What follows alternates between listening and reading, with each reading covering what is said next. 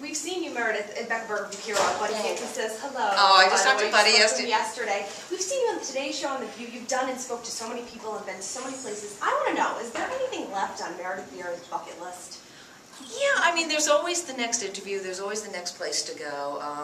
I think, you know, I'm aging myself here, but I'd love to meet a grandchild. Not immediately, because my kids are still relatively young, but that would be exciting for me, that next stage of my life.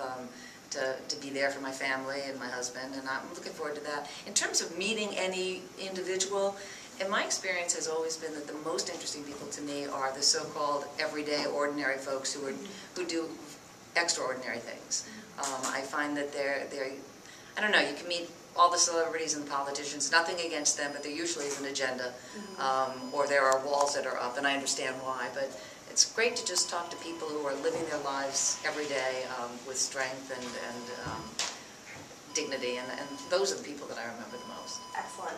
And going back to NBC, Rock Center with Brian Williams? I am. I'm starting actually in January. We're going to start putting pieces together, at least beginning them and researching, but I'm going to be home for the holidays with my family and then start for real in January. I am doing a couple of pieces for today, probably earlier than that, because some folks that I had arranged interviews with, those finally have come to fruition, so I'm going to be interviewing some people in the next few weeks, and those will probably go on the Today Show.